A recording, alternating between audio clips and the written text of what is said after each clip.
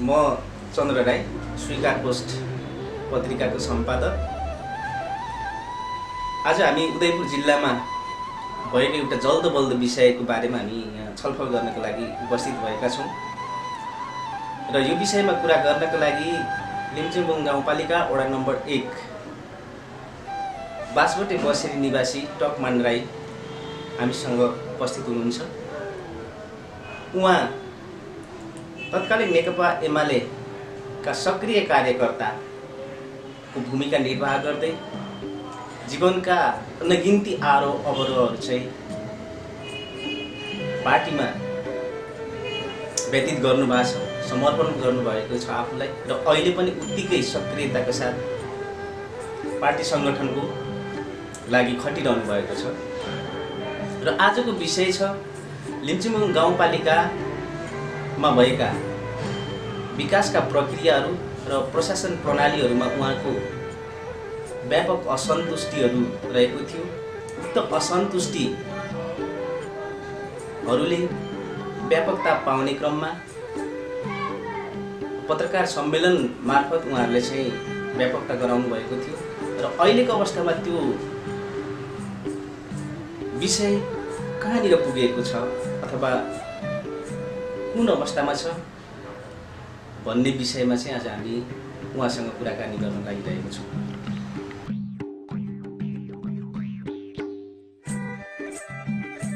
मैले चाहिँ एउटा भोटरको रूपमा अगाडि बढेँ अनि यसरी मैले आस्था बोक्दै जाँदा अनि 54 सालको स्थानीय चुनाव पश्चात अनि मैले धेरै राजनीतिमा अनि आफ्नो इच्छा आकाङ्क्षा सहित अनि संलग्नता गरेँ। अनि 56 सालको चुनाव यो संसदीय चुनावमा अनि कमरेड जगन्नाथ खतिवडाले राजनीति गर्नुपर्छ भन्ने खालका अनि प्रेरणा पनि दिनुभयो र राजनीति किन गरिन्छ भन्ने बारे पनि उहाँले अनि विविध कुराहरूमाथि अब प्रश्न अनि पार्नु भयो। यो कुरा मैले बुझिसकेपछि राजनीति जीवन बिना जिन्दगी अनि भनेको जीवन होइन भन्ने खालका एउटा मेरो अनि सोचमा अनि त्यस्ता किसिमका अनि विचारहरू उत्पन्न भएको कारणले गर्दा सायद म 56 सालदेखिको मैले निरन्तर रूपमा अनि राजनीतिमा एउटा पेसरको रूपमा लागि परेँ। अनि चाहे यो नेकपा माओवादीको जनयुद्ध 10 वर्ष जनयुद्ध काल होस्, त्यसमा पनि कठोर मैले सङ्घर्ष गरेँ र साथीभाइहरूसँग ठाउँ ठाउँमा वार्ताको क्रम पनि जारी गऱ्यौँ। अनि उहाँहरू सशस्त्र जनयुद्धको काममा अगाडि बढिरहनु भएको थियो। तर मैले भने जनयुद्ध अनि यस अर्थमा अनि सफल हुन सक्दैन। यी दुईटा पाटोले के गरिरहेको छ भन्दाखेरि हामीलाई यो जनयुद्धले गणतन्त्र स्थापना गर्न अनि सक्दैन भन्ने खालका पुष्टि मैले गर्ने गर्थेँ। एउटा कुरा त वर्तमान अवस्था भनेको अनि हिजो मार्क्स र लेनिनले गरेको अनि क्रान्ति जस्तो छैन कि अहिले विज्ञानको चरम विकास भएको कारणले गर्दा अत्याधुनिक हतियारको निर्माण भएको छ। यसले क्रान्तिलाई नजिक नहारको अवस्थामा पुर्याएको छ। किनभने हतियारको अत्याधुनिक अनि निर्माणले गर्दा अनि अनि शत्रु पक्षले बन्दुक उठाउँदा हतियार उठाउँदा हजारौँ मित्र शक्ति मर्न सक्ने र मित्र शक्तिले पनि हतियार उठाउँदा हजारौँ शत्रु शक्ति मर्न सक्ने यो स्थिति भएको कारणले गर्दाखेरिको क्रान्ति सफल हुन सक्दैन भन्ने खालका अनि मैले उहाँहरूलाई आफ्नो विचारहरू दिन्थेँ। र अर्को कुरा मैले के सम्झन्थेँ भन्दा अनि यहाँनिर यो अवस्थामा अनि पुँजीवादको अनि आक्रामक अवस्था रहेको र समाजवाद अनि रक्षात्मक स्थिति भएको यो स्थिति हुँदा अनि समाजवादले जनयुद्धद्वारा गणतन्त्र स्थापना गर्छु भनेर अनि अगाडि बढ्दै गर्दा अनि यो पुँजीवादले अनि यसलाई निषेध गर्छ है। किन गर्छ भन्दाखेरिको ऊ आक्रामक अवस्थामा छ, हामी रक्षात्मक स्थिति छ। त्यसैले गर्दा यदि गणतन्त्र स्थापना गर्नुपर्छ भने, यदि राजतन्त्रको अन्त्य गर्नुपर्छ भने अनि नेपाली कङ्ग्रेसका अनि पार्टीसँग अनि हामी सम्बद्ध भएर नै गणतन्त्र स्थापना हुन सक्छ। नत्र भनेदेखिको चाहे एमाले चाहे माओवादी होस्, यिनीहरू दुई पक्षलाई एकै टोकरीमा समाप्त गरिदिन्छ भन्ने खालका अनि स्थिति छ। त्यसैले गर्दा यदि गणतन्त्र ल्याउनुपर्छ भने अनि नेपाली कङ्ग्रेसको सहकार्यद्वारा गणतन्त्र स्थापना हुन्छ भन्ने खालको कुरा त्यति बेलाको सन्दर्भमा जुन सशस्त्र जनयुद्ध भइरहँदाखेरि पनि सत्ता परिवर्तन गर्नको लागि धेरै हम्बे परे अवस्थाहरू थियो। त्यति बेलाको अवस्थालाई अहिले विचार गर्दाखेरि नि यो सशस्त्र सङ्घर्ष बिना शान्तिपूर्ण आन्दोलनहरूबाट यो चाहिँ नि हाम्रो यो राजतन्त्रको अन्त्य गर्न सकिन्छ भन्ने दाइको धारणा हो। यो शान्तिपूर्ण तरिकाले चाहिँ पनि गर्न सकिन्छ, किनभने हामीले यो शान्तिपूर्ण जनआन्दोलन चुनावी रणनीतिबाट अगाडि बढ्ने हो भने र हामीले 2/3 बहुमत चाहिँ त्यतिखेर ल्याउन सक्ने अवस्था रहेको स्थिति हो भने हामीले संविधानलाई परिवर्तन गर्न सक्थ्यौँ भन्ने मेरो आकलन थियो, मूल्याङ्कन थियो होइन। अनि त्यसरी यो तरिकाले हामीले 2/3 बहुमत ल्याउने अवस्था रहेको अवस्था भएको भने गणतन्त्र स्थापना गर्न सक्ने स्थिति छ भन्ने खालका हाम्रो सोच एक कुरा थियो होइन। अनि यसो भएको कारणले गर्दा संवैधानिक परिवर्तन गर्न कतिसम्म त्यो परिस्थितिले दिन्थ्यो आफ्नै ठाउँमा त्यो कुराहरू रहन्थ्यो होइन। राष्ट्रिय अन्तर्राष्ट्रिय परिस्थिति चाहिँ अनुकूल हुँदा र 2/3 बहुमत आउँदाखेरिको यो परिस्थिति गणतन्त्र स्थापना गर्न सकिन्थ्यो भन्ने चाहिँ मेरो त्यो सोच थियो। भनेपछि यो तत्कालीन अब विद्रोही माओवादी पक्षसँग तत्कालीन पार्टी एमालेका जुन कार्यकर्ता अथवा चाहिँ नेतृत्व पङ्क्तिको बिचमा चाहिँ सहकारी अथवा अन्तर्संवादहरू हुने गर्थ्यो त्यति गर्थ्यो। अनि यदि अन्तर्संवादहरू गर्दा हामीले एक कुराको बारेमा चाहिँ बृहत छलफलहरू गर्थ्यौँ। अनि अब यो परिवेशहरूले के गर्थ्यो भन्दाखेरि हामी संवादद्वारा चाहिँ केही नजिक हुन सक्छौँ। अनि यसमा एउटा हामी राजनीतिलाई शान्तिपूर्ण तरिकाले आफ्नो ठाउँमा बाटोमा ल्याउन सक्छौँ, आफ्नो विचार आदान प्रदानको आधारबाट चाहिँ भन्ने खालका हाम्रो सोचहरू थियो। यहाँको राजनीतिक जीवन धेरै लामो नै भएको महसुस हुन्छ हामीलाई पनि। यहाँले भनिरहँदाखेरि पनि त्यो हामीले आवाज गर्न सक्छौँ होइन। र आफूले मूल्याङ्कन गर्दाखेरि जुन राजनीतिक जीवनमा तपाईँले सफलता प्राप्त गर्नुभयो या असफलता, यसमा चाहिँ के लाग्छ यहाँको? मलाई यस अर्थमा मलाई सफलता प्राप्त भयो। मलाई के अर्थमा लाग्छ भने मेरो उद्देश्य सानैदेखि जनताको छोरा पनि राजा हुनुपर्छ, नेताको छोरा पनि जनता हुनुपर्छ, यो प्रक्रियामा जानुपर्छ। यो राजतन्त्र भनेको कुरा निरङ्कुश नै हो। एउटै आमाको गर्भबाट जन्मिने नेपाली आमाको कोखबाट जन्मिने कसै राजा महाराज हो नि, कसै चाहिँ जतिसुकै लडाइँ गरे पनि जे गरे पनि ऊ मन्त्रीभन्दा माथि जान नसक्ने यो स्थिति भएकै कारणले गर्दाखेरिको म दुखित र पीडित हुन्थेँ। अहिले अब जनताको छोरा पनि राष्ट्रपति राजा बन्ने एउटा अवस्था आएको चाहिँ गणतन्त्रले ल्याएका यो उसले या चाहिँ संविधानले ल्याएका छ यो उसले म यसमा सफल भएँ जस्तो मलाई लाग्छ होइन। जुन त्यो अवसर छ नि, जुन अवसर त्यो अवसर प्राप्त गर्नको लागि चाहिँ यहाँले के भयो, के कारणले प्राप्त गर्न सक्नु भएन? राजनीतिक इतिहास लामो छ होइन। तपाईँभन्दा धेरै पछाडिका चाहिँ नि अब पार्टीका साथीहरूले त्यो अवसर प्राप्त गरेर अगाडि बढिसके होइन। र जुन जनताको छोराहरू चाहिँ नि अहिले अब माथिल्लो तहमा होइन जानको लागि अब यो एउटा व्यवस्था त आए, तर तपाईँ जस्ता थुप्रै चाहिँ नि पार्टीका कार्यकर्ताहरू अझै पछाडि पनि छन् होइन। यहाँलाई चाहिँ के महसुस हुन्छ, के कारणले अलिक पछि परे भन्ने जस्तो लाग्दैन कहिलेकाहीँ? मलाई लाग्छ यसको पक्षहरू एउटा कुरा आफैमा कमजोरी एक नम्बरमा भन्दा किनभने मान्छेहरू धेरै गरिबका छोरा छोरी पनि धेरै माथि पुगेको मैले देख्छु।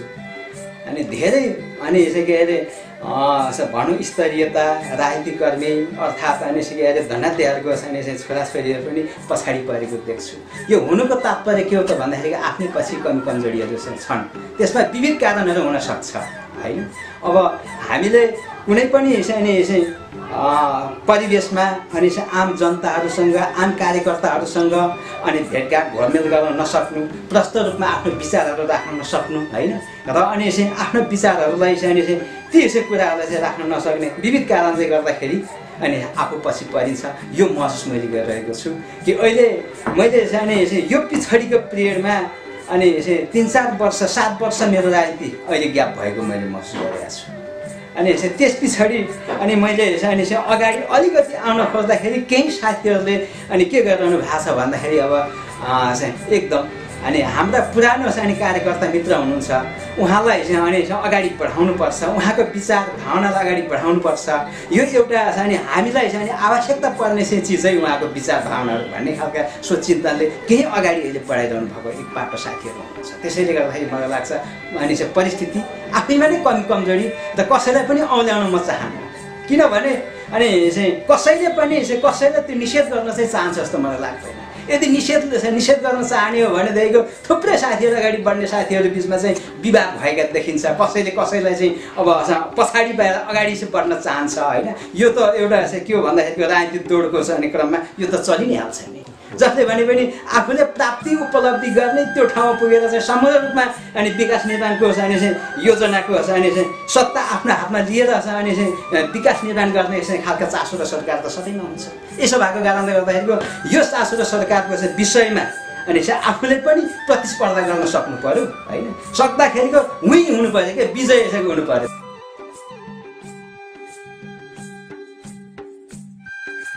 अब अलिकति प्रसङ्ग बदलौँ होइन। जस्तै गत भदौ 23 गते चाहिँ यहाँहरूले एउटा सङ्घर्ष समिति निर्माण गरेर जुन लिम्चिङबुङ गाउँपालिकामा भइरहेको विकास प्रक्रिया र प्रशासन प्रणालीप्रति यहाँहरूको असन्तुष्टि रह्यो होइन। र यहाँहरूले चाहिँ पत्रकार सम्मेलन पनि गर्नुभयो। त्यो गुनासाहरू थिए, ती असन्तुष्टिहरू अख्तियारमा समेत यहाँहरूले चाहिँ निवेदन हाल्नु भएको थियो होइन। त्यसको अवस्था चाहिँ कस्तो छ अहिले, त्यो कहाँसम्म पुग्यो, त्यो प्रक्रियाहरू के हुँदैछ त्यसको बारेमा अलिकति बताइदिनुहोस्। त्यो अहिले अनि जहाँसम्म अनि हामीले कुराहरू उठायौँ, हामीले मागहरू राख्यौँ, सामान्यतया त अनि हाम्रो अनि समस्या हामी बिचमा नै अनि छलफलद्वारा अनि समाधान गर्नुपर्छ भन्ने खालका कुराहरू चिन्तन मननहरू गऱ्यौँ। तर हाम्रो स्थानीय तह लिम्चिङबुङ अनि गाउँपालिकाको सरकारले यसलाई सुनाइ नगरेकै कारणले गर्दा हामी अनि बाध्यतावश अनि भयौँ त्यो प्रक्रियामा अगाडि बढ्न, त्यो कामहरू अगाडि बढाउनको निम्ति। अनि हामी यो रहर थिएन, यो बाध्य अनि थियो। त्यसैले गर्दा अनि यो कामहरू हामीले गऱ्यौँ। र अहिलेको अवस्थामा भन्ने हो भने त्यो पत्रकार सम्मेलन अनि मार्फत हामीले अनि यी कुराहरूमा चाहिँ हाम्रो असन्तुष्ट छ, यी कुरामा चाहिँ अनि अनियमितता भएको छ भन्ने खालका कुराहरू हामीले प्रस्तुत गऱ्यौँ।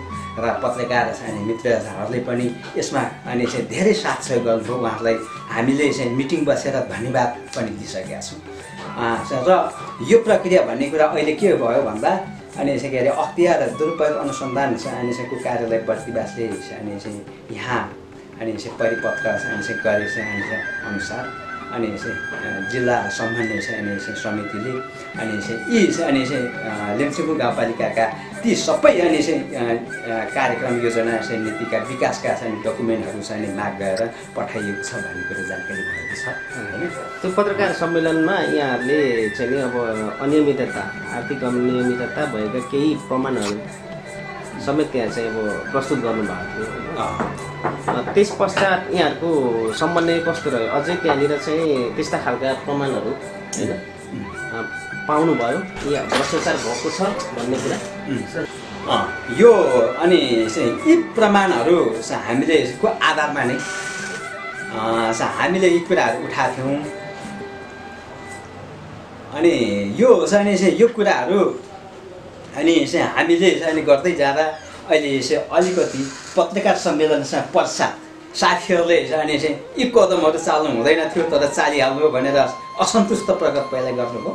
असन्तुष्ट प्रकट अनि गरिसकेपछि उहाँहरू होइन अब हामी अनि यो असन्तुष्ट मात्रै अनि नराखौँ, अब वार्ताको क्रममा जाउँ भनेर उहाँहरूले केही अनि सम्बन्ध नजिक राख्ने एउटा अनि फोनद्वारा अनि के अरे यसो अनि वार्ताहरू गर्ने खालका कामहरू गर्नुभयो। अनि अहिले अनि यो अनि मुद्दालाई अनि अब कसरी अन्त्य गर्ने भन्ने खालका अनि उहाँहरूले अनि चिन्तन चाहिँ बोक्नु भएको छ र हामीसँग अनि बारम्बार अनि फोन सम्पर्क गरिरहनु भएको छ। व्यक्तिगत रूपमा पनि भेटघाट अनि गर्ने उहाँहरूले आस्था अनि इच्छा प्रकट गरिरहनु भएको छ र अनि र यसमा हाम्रो नजिक अनि कुराहरू भइरहेको छ। यो सम्भावना के होला त? अब यसलाई यो समस्या उठान भइसक्यो होइन, यो समस्या चाहिँ अब जुन सम्बन्धित निकायमा पनि पुगिसक्यो। अब यसलाई अब वार्ताबाटै मिलाउने पक्षमा हुनुहुन्छ या यसको बारेमा के सोच्नु भएको छ? अख्तियारको आफ्नै के अरे पाटो छ, त्यो त मैले भन्न सकिनँ र हामी कसैले भन्न सकिन्न। अब हाम्रो अब सुमधुरता कायम गर्ने र अनि अबको स्थिति भन्ने कुरा अनि जनताको नासो अनि जनतालाई फिर्ता गर्नुपर्छ। किनभने अनि यो अपराधिक क्रियाकलाप गर्नेलाई अनि हामीले हेरिरहने र अनि बचाउने काम गरियो भनेदेखिको त्योभन्दा अझै ठुलो अपराधी त हामी नै हो, होइन त? अनि त्यसो भएको कारणले गर्दाखेरि अनि त्यो अपराधी अनि क्रियाकलाप अनि गर्ने व्यक्तिको अनि कानुनअनुसार सजाय हुनुपर्छ र अनि यो चाहिँ कमी कमजोरी चाहिँ मैले गरेँ भने पनि मलाई चाहिँ अनि कारबाही हुनुपर्छ भन्ने मेरो विचार। त्यसैले गर्दा यो चाहिँ हुनैपर्छ, जनताको नासो जनतालाई फिर्ता गर्नुपर्छ भन्दाखेरि हामी यहाँहरूको भावना चाहिँ के रह्यो भन्दाखेरि त्यहाँ अनियमितता भएको भए पनि जुन अनियमिततालाई चाहिँ दण्डित गर्ने भन्दा ती अनियमितता भएको चिजहरूलाई होइन पुनः फिर्ता गरिदियो भनेदेखि चाहिँ यहाँ सन्तुष्टि हुनुहुन्छ? यो त अब एकदम अनि उहाँहरूले चाहिँ फिर्ता गर्नै पर्छ। किनभने अनि उहाँहरूले अपराध गर्नुभएको छ होइन, उहाँहरू चाहिँ अनि यो अपराधिक गतिविधिमा चाहिँ अनि चाहे अनि जानेर चाहे नजानेर लागेको हुँ भन्ने खालका अनि कुराहरू पनि उठाइरहनु भएको छ कि उहाँहरूले चाहिँ अनि जानी गर्नुभएको छ भने उहाँहरू दण्डित हुनैपर्छ। अनि हाम्रा प्रशासकीय अधिकृतज्यूले अस्ति नै के भन्नुभयो भन्दा अनि यो दसैँको शुभकामना आदान प्रदान कार्यक्रममा अनि 4वटा तरिका चाहिँ 4 किसिमले चाहिँ अनि गल्ती हुन सक्छ, यसमा हाम्रो केही कमी कमजोरी भएको कुरा होला भन्ने खालको कुरा उहाँले उठाउनुभयो। एउटा अनि कसैले पनि नजानेको अवस्थामा गल्ती हुन्छ, अनि एउटा अनि आफूले मात्रै जानेको अरूले नजानेको अनि कुरामा गल्ती हुन्छ, एउटा सबैले जान गर्दाखेरि चाहिँ गल्ती हुन्छ, एउटा आफूले नजाने अरूले जानेको कुरामा चाहिँ अनि गल्ती हुन्छ भन्ने कुराहरू गर्नु है। उसले जानी गल्ती गरेको छ भने त यसो त दण्डित गर्नु परेन। किनभने अनि के हो भन्दाखेरिको अनि के भन्छ नि एउटा अनि के अरे बुढी मरी भनेर चिन्ता छैन, काल पल्क्यो भनेर भोलि गएर उसले के गर्दा हुन्छ जानी गल्ती गर्दै गयो भनेदेखि त ऊ त अनि के गर्ने हो भन्दाखेरि फेरि पनि गल्ती गर्ने हो होइन। त्यसैले गर्दाखेरि काल चाहिँ नपल्कोस् होइन, बुढी मरे पनि काल चाहिँ नपल्कोस्, त्यसैले गर्दा दण्डित गर्नुपर्छ यो मानेमा अनि भन्ने मेरो कुरा हो। भनेपछि उहाँले भन्नुभयो जस्तै अब यो त्यहाँ चाहिँ कसरी भएको देखिन्छ त? जस्तै केही त चाहिँ नि अनुमान गर्नुभयो होला होइन, जानी भयो अथवा मिलेमतोमा भयो अथवा व्यक्तिगत चाहिँ नि हाबीको कारणले भयो होइन, त्यहाँ केही अनियमितता भयो भन्ने अब केही प्रमाणहरू पनि फेला पारिसक्नुभयो होइन यहाँहरूको भनाइअनुसारै। अब उहाँले त्यसो भनिरहँदाखेरि के रहेछ त यहाँनिर चाहिँ अब चाहिँ जानी अन्जानमा अथवा कुन तरिकालेबाट चाहिँ त्यो त्यस्तो घटनाहरू घट्नु? यो अपुष्ट समाचार अनि ले चाहिँ के देखाउँछ भन्दा कसै त जानेर नै होला। अनि जस्तै जानेर भन्दा यो चाहिँ बोइलर चाहिँ कुखुरा त्यो के अरे भन्ने कुखुराको त्यो चल्ला चाहिँ काण्ड, अब त्यो प्रकरणमा चाहिँ के देखिन्छ भन्दा अनि धेरै त्यहाँनिर अनि असन्तुष्ट प्रकट भएका अनि ती कुराहरू चाहिँ अनि यहाँबाट लगिएर पनि त्यसलाई सही सदुपयोग गर्न नसकिएका होइन।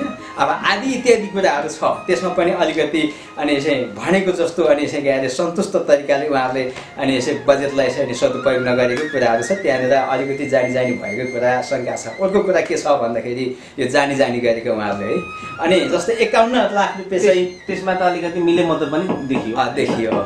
अनि त्यसरी गर्दा के चाहिँ छ भन्दाखेरिको यो अनि बतासे अनि यो के अरे मुर्कुची अनि के अरे सडक स्तर उन्नति कार्यक्रममा उहाँहरूले अनि गरेको कामहरू हेर्दाखेरि क्या जस्तै अब अनि के अरे स्काइभेटर कति घन्टा चलाउनु हो भन्दाखेरिको 27 घन्टा भन्छ।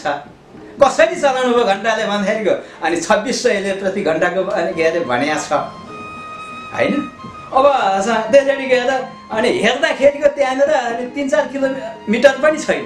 अब उनीहरूले काम गरे स्तर उन्नतिको लागि यसो त्यो स्काइभेटरले चाहिँ उगारेको होइन। हप्ताको 27 घन्टा उनीहरूले कि कसरी अनि होइन के अरे अनि मात्रै 27 घन्टा चलाएको होइन, अनि घन्टाको 2600 ले अब यो भनेपछि त अब त्यहाँनिर चाहिँ के भयो त भन्दाखेरि अब स्तर उन्नतिको लागि गरेका कुराहरूको त्यो बेल भत्पाहरू मिलेको कुराहरू प्रमाणित गरिरहेको छ। यसले के भन्दा जानी गरे होइन, यो त के अरे उहाँहरू दण्डित हुनु पऱ्यो नि।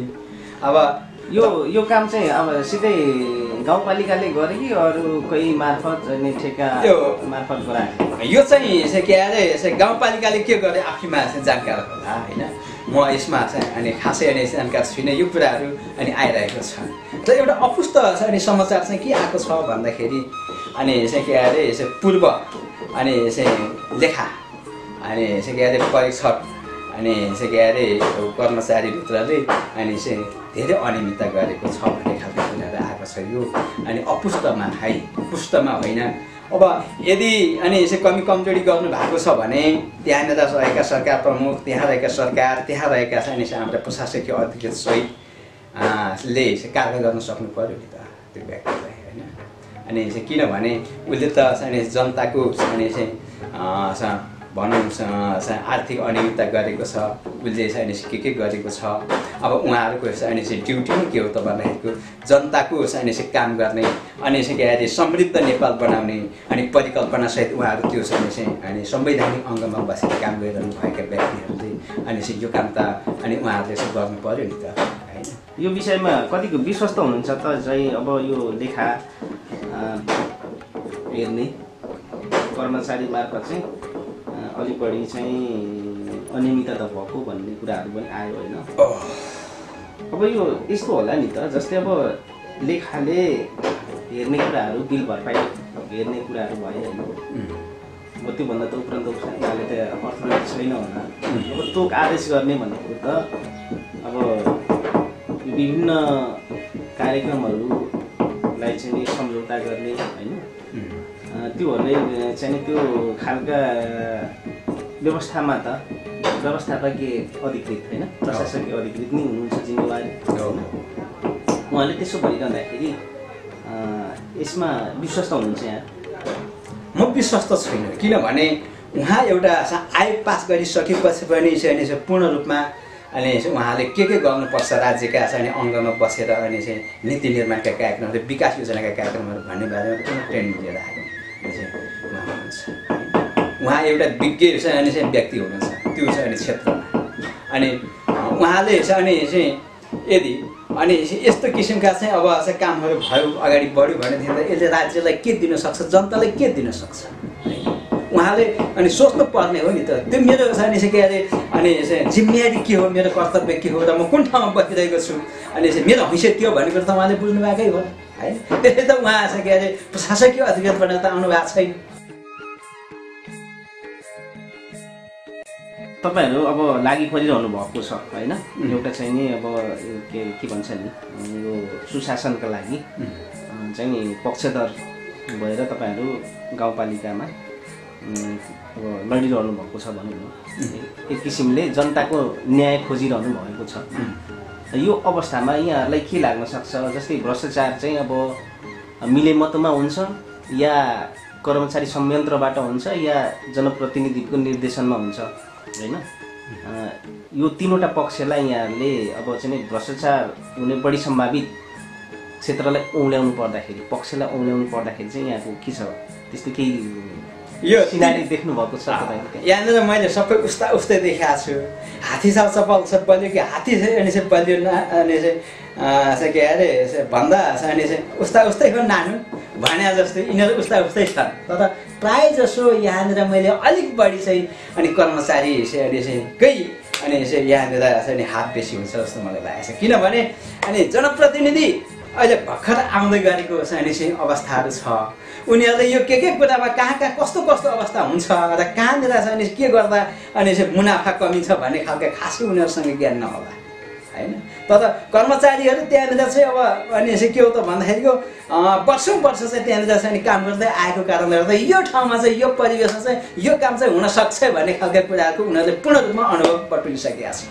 र एउटा कुरा के हो त भन्दाखेरि देश निर्माणको क्रममा अनि यदि कर्मचारीले अनि आफ्नो अनि तन वचन र मन र वचन कर्मले लागि परेन भने कर्मचारी के अरे जनप्रतिनिधि सरकारले मात्रै गर्ने असम्भव कुराहरू मैले देखिरहेको छु। त्यसैले गर्दा कर्मचारीमा के हुनु पर्यो भन्दा आफ्नो अनि हैसियत र आफ्नो अनि क्षमता आफ्नो जिम्मेवारी भन्दा पनि माथि रहेर अनि चाहिँ म अनि चाहिँ के अरे जनतालाई के दिन सक्छु भन्ने खालका सोच चिन्तन चाहिँ गर्नुपर्छ। त्यो विषय कहिले टुङ्गिन्छ भन्ने कुरो त यहाँहरूलाई आकलन अनिश्चित छ होइन, तर काम चाहिँ भइरहेको छ, काम भइरहेको छ, प्रक्रिया अगाडि बढिरहेको छ। यो के छ अब त्यहाँको चाहिँ नि अब कसरी काम अगाडि बढिरहेको छ अख्तियारको सन्दर्भबाट हेर्दाखेरि? अख्तियारको सन्दर्भमा हेरिरहँदाखेरि त अब अस्ति नै भर्खर अब ती अहिले चाहिँ के अरे माग गरिएको विषयहरू गएको छ। अब यो बिस्तारै हुन सक्ला अनि यो कुरामा अब हाम्रो अनि सन्दर्भमा भन्यो भनेदेखि त अनि अब अनि केही कतै होइन अनि के अरे कमी कमजोरी भइहाल्छ कि अब त्यो विषयमा चाहिँ अलिकति अपुष्ट अपुरो हुन्छ कि त्यसलाई थप टेवा दिनुपर्ने एउटा प्रक्रियाहरू कुन आधारहरू हुन् भन्ने खालका एउटा खोजीहरू हामीले गरिरहेका छौँ, अनुसन्धान गरिरहेका छौँ होइन। यस सन्दर्भमा हामीले के गरिरहेका छौँ भन्दाखेरि अलिकति हामीले चाहिँ के अरे यो अनि माग गरिसकेपछि सार्वजनिक सुनाइ अनि चाहिँ गर्नुभयो उहाँहरूले, यो एउटा प्रगति भयो। अनि त्यसरी गरेर सार्वजनिक सुनाइमा अनि चाहिँ उहाँहरूले कति ल्याउनुभयो भन्दाखेरि ल्याउनु भएका अनि सार्वजनिक सुनाइमा उहाँहरूले चाहिँ ल्याउनु भएका कुरा र अनि त्यसरी गरेर हामीले अनि सूचना माग्दा अनि पाएका कुराहरूमा फरक देखिन्छ। यी फरक कुराहरू चाहिँ फरक कुराहरूमा के देखिन्छ भन्दाखेरि अनि हामीले त्यहाँनिर प्रगति चाहिँ गऱ्यौँ भन्ने खालका सोच मैले गरेको छु। अनि सार्वजनिक सुनाइमा उहाँहरूले अनि चाहिँ के अरे कोषमा अनि रहेका कुरा अनि बाँकी रकम उहाँहरूले सुनाउनु भएको थियो होइन। अनि त्यो बाँकी रकम उहाँहरूले के गर्नुभयो भन्दाखेरिको चाहिँ अनि 1,52 के अरे 1,83,749 रुपियाँ अनि 38 पैसा दियो सार्वजनिक सुनाइ बाँकी रहेको कोषमा भनेर। योभन्दा अगाडि त छँदै छैन भन्नुहुन्थ्यो होइन। अब गरिसकेको कुराहरू भन्नुहुन्थ्यो। यदि सार्वजनिक सुनाइ गरिसकेपछि यदि कुरा आयो अनि यो अनि त्यसरी गरेर त्यसमा पनि अनि हामीले यो सूचना अनि माग गरिसकेपछि अनि कति चाहिँ अनि बढेर आयो भन्दाखेरि अनि के अरे 2,40,83,000 अनि 169 रुपियाँ 65 पैसा बढेर आयो भने अहिले ब्याङ्क ब्यालेन्स छ। ब्याङ्क ब्यालेन्स अब यो हेर्दाखेरि के देखिन्छ भनेदेखिको उहाँहरूले थपिँदै ल्याउनु भएको थप्दै ल्याउनु भएको छ। यो बढ्दै जाने आशा छ होइन। अब यसले हामीलाई के छ शङ्का देखायो भन्दाखेरिको अनि डाँडामा अनि बाघ कराउनु खोलामा बोकाएर अनि यसले पनि सिधै अनियमितता भएको छ भन्ने कुरा चाहिँ प्रमाणित गर्छ। अनि यसो भएको कारणले गर्दाखेरिको यहाँनिर अझै पनि खोजिनुपर्छ। अनि हामीलाई अझै पनि योभन्दा बेसी जान्छ अनि के अरे यहाँनिर अनि पैसाहरू भन्ने कुरा हामीलाई सोच भएको छ। त्यसैले गर्दा अनि यो परिवेशमा अझै पनि हामीले खोज्नु छ र अनि जनतालाई न्याय दिनु छ भन्ने अनि अझै पनि हाम्रो अनि कर्तव्य पुरा भएको छैन भन्ने खालको सोच चाहिँ भइरहेको छ। भनेपछि यहाँले कुरा उठाउन सुरुवात गर्दाखेरि ब्याङ्कमा 1 लाख मात्रै थियो ल समथिङ रकम होइन। अब त्यस पछाडिबाट यहाँहरूले पत्रकार सम्मेलन गर्नुभयो होइन, विभिन्न अब निकायहरूलाई हाइगुहार गर्नुभयो होइन, र न्यायको खोजी गर्दै जाँदाखेरि अहिलेको अवस्थासम्ममा चाहिँ 2 करोड पुग्यो त्यहाँ भनेपछि यो यसलाई ठुलै उपलब्धि मान्नुपर्छ। अनि यहाँनिर धेरै अन्तर भयो। त्यो उहाँले दिनुभएको पहिला सार्वजनिक सुनाइमा के गर्नुभयो भन्दाखेरि अब यी कुराहरू देखायो भने अहिलेको अन्तरालमा अनि के देखियो भन्दा यी दुई बिचको अन्तरालमा अनि 88,44,370 रुपियाँ होइन को अन्तर देखियो। अनि भनेपछि अनि यो तरिकाले पढ्दै जाने हो अनि जाँदाखेरि त केही रकमहरू छ अझै पनि हामीले अब अनि माग गरेका छौँ तपाईँहरूले अनि गर्नुभएको कामहरूको भ्याट बिलहरू ल्याउनुहोस् होइन, प्यान बिलहरू ल्याउनुहोस् आदि इत्यादि भएका कुराहरू देखाउनुहोस्, छलफल गरौँ। यदि अनि तपाईँहरूलाई अप्ठ्यारो छ होइन, अब तपाईँहरूले चाहिँ अनि कुनै ठाउँमा अब अनि यो कामलाई अनि अलिकति अनि सक्ने अवस्था छैन भने हामी तपाईँहरूलाई साथ सहयोग गर्छौँ। तपाईँहरूबाट भएको छैन भने त्यसो हामीले के गर्नुपर्छ अनि हामीले पनि तपाईँहरूलाई अनि सहयोग गर्छौँ। यो तपाईँहरूको विरुद्ध होइन होइन, यो भन्ने कुरा अनि हामी यसैले अनि तपाईँहरूसँग सम्बन्ध गरेर अगाडि बढ्नु खोजे हो भन्ने खालको कुराहरू हामीले गरिरहेका छौँ। भनेपछि यो कुरा गरिरहँदाखेरि अझै पनि त्यस्ता बाटाहरू छन् जुन रकम अझै पनि फिर्ता आउन सक्ने सम्भावनाहरू छ। यदि तपाईँहरूले यो खालको प्रक्रियाबाट अगाडि बढ्नु नभएको भएदेखि अथवा यस्ता खालको आवाजहरू उठाएर चाहिँ एकीकृत नहुनु भएको भएदेखि त्यहाँको गाउँपालिकाको जुन चाहिँ आम नागरिकहरू त्यो पैसा त त्यत्तिकै हराउने रहेछ नि। एकदम यो चाहिँ एकदम हराउने सम्भावना प्रबल सम्भावनाहरू थिए। हामीले योभन्दा अगाडिको इतिहासहरू यसलाई कोटेर हेर्ने हो भनेदेखि त अब हामीले त हरेक अनि चाहिँ कामहरू गऱ्यौँ नि, दुःख गऱ्यौँ नि। अब हामीले चाहिँ के अरे अनि चाहिँ यहाँनिर अनि चाहिँ 1 वर्षसम्म अनि चाहिँ हामीले चाहिँ उहाँहरूको बाटो हेऱ्यौँ के गर्छ भनेर पर्खर हेरेर चाहिँ चाहिँ नीति अप्नायौँ। त्यसरी गर्दा हामीलाई अलिकति असन्तुष्ट जाग्यो।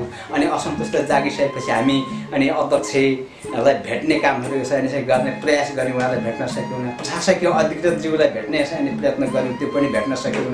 हामीले बारम्बार फोन गऱ्यौँ, त्यो पनि चाहिँ भेट्न सक्यौँ। अनि त्यसरी गएर अनि चाहिँ के गर्ने त, अब एउटा सानो निवेदन दिनुपर्छ भनेर हामीले के गर्यौँ भन्दाखेरिको अनि चाहिँ एउटा अनि निवेदन दियौँ, त्यसलाई सुनवाई गरेन होइन। अब आदि इत्यादि हुँदै गइसकेपछिको हामीले गर्ने के त है। हाम्रो सबैभन्दा अनि चाहिँ हाम्रा कुरा सुनिदिने भनेको र हाम्रो कुरालाई अनि चाहिँ आम जनताको कान कान पुर्याउने अनि चाहिँ आम जनताहरूको अनि चाहिँ समक्ष पुर्याउने अनि चाहिँ काम भनेको र अनि चाहिँ पत्रकार क्षेत्र नै हो, राज्यको चौथो अङ्ग नै हो होइन। यसले ठुलो टेवा मिल्छ भनेर नै हामीले चाहिँ चाहिँ पत्रकार चाहिँ मित्रहरूलाई आग्रह गरेको र यसमा अनि चाहिँ धेरै सहयोग गर्नुभएको छ उहाँहरूले। अनि चाहिँ यहाँनिर अनि यो सहयोगले नै अनि हामी यहाँसम्म आउनु सफल भएको हो र जनताहरूले पनि सफलता त्यहीँबाट प्राप्त गरेको। यसमा अनि पत्रकार सबै मित्रज्यूहरूलाई चाहिँ मेरो तर्फबाट र हाम्रो यो नागरिक दबाव समूहको तर्फबाट धेरै धेरै धन्यवाद दिन चाहन्छु। अहिले के छ, लिम्चुङबुङ गाउँपालिकाको महालेखा परीक्षण भइसक्यो कि छैन? महालेखा परीक्षणको बारेमा अनि मैले अनि कोलिनिका गरेर बुझेको अवस्था छैन। अनि मैले हामीले योभन्दा अगाडि अनि अनुरोध पनि गरेका छौँ होइन। र यी कुराहरूमा चाहिँ यी क्षेत्रहरूमा चाहिँ तपाईँले अनि विचार गरिदिनुहोस् र मात्रै अनि यो कामलाई अगाडि बढाउनुहोस् भनेर हामीले त्यहाँनिर चाहिँ अनुरोध गरेका छौँ। मिठो कुराकानी भयो, यसको लागि यहाँलाई धेरै धेरै धन्यवाद। मलाई पनि तपाईँको अनि यो अनि यहाँ ल्याएर अनि आफ्नो अनि विचारहरू अनि राख्न पाएँ।